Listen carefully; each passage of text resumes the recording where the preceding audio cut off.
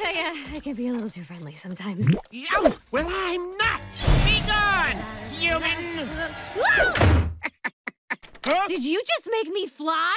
This attic has everything, and it comes with a bonus you! I'm never, ever, ever, ever, ever, ever leaving! Fine. You won't leave. You mind taking a step back, please? No, that's too far.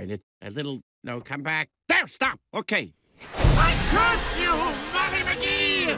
Wherever you go, whatever you do, for the rest of your days, I'll be there, haunting you, tormenting you, turning your every waking moment into an unending nightmare! Fantastic performance. Huh? So I can't scare Molly, but scaring her family, I can do that no problem. I mean, my friend can do that, no problem.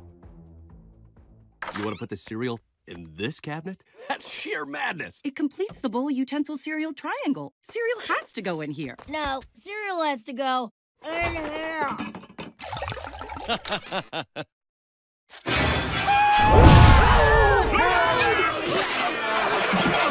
Leave the boxes! Leave the cereal! Leave everything! Leave yourselves! Bring yourselves! Leave everything else!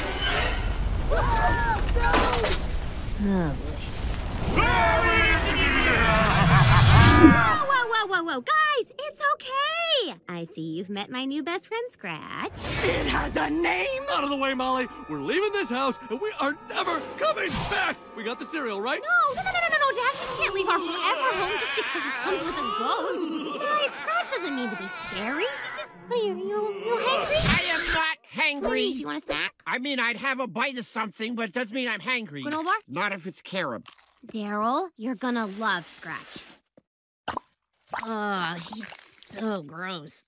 Get me more! Hey! Dad, you always tell us we shouldn't be afraid of people who are different. Shouldn't that apply to a ghost? You're right, Molly. And I think the preferred term is post-living person.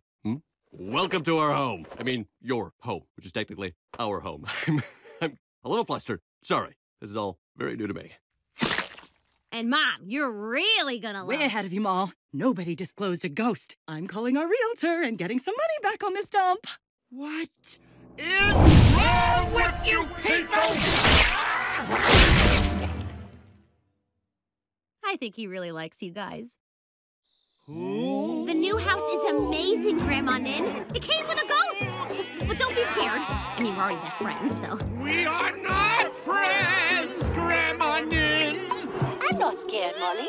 In Thailand, many houses have ghosts. Have I ever told you about Santa Boom?